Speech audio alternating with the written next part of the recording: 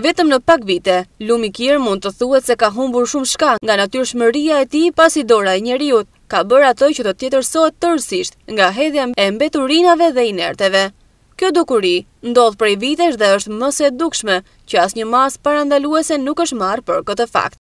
Lumi Kir, sidomos në pjesën e poshtme të urës, është i tej mbushur me një sasi shumë të madhe mbetjesh, ku persona të pandërgjegjshëm, si ditën, ashtu edhe natën depozitojnë pa kriter mbete të ndryshme.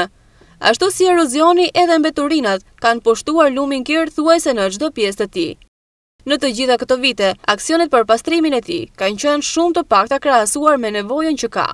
Banorët e zonës, shumë të shqetësuar nga ky realitet i hidhur, ata shprehen se pavarësisht apeleve të bëra, askush nuk ka marrë iniciativën për të ndaluar hedhjen e mbeturinave, por ata janë vetë ku hera herës i vendosin zjarrin këtyre masiveve të mëdhenj për t'i eliminuar sadopak mbeturinat dhe inertet e hedhura aty.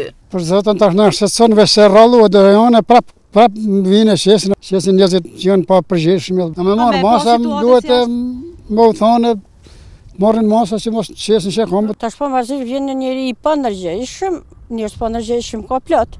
E hell natën atje në mbeturin ashtu. Po mirë sa është na kalojnë fëmija ashtu, që është natë e dyshin që duna. Kjo edhe para natë e dyshit ka pas metorina. Rrezikohem njeri janë 7 jetën se gjatë garanci s'kije. Edhe pas pat metorina ka ndë gjatë tjetër se ashtu. Na për që trukem fol, sa shkena shtetit na përkrajin ashtu si gjithë popullsin tjetër. Na kena 15, ku diun shtu i kam gjithë. Hillën që du ka herbëllë që të njën hillë.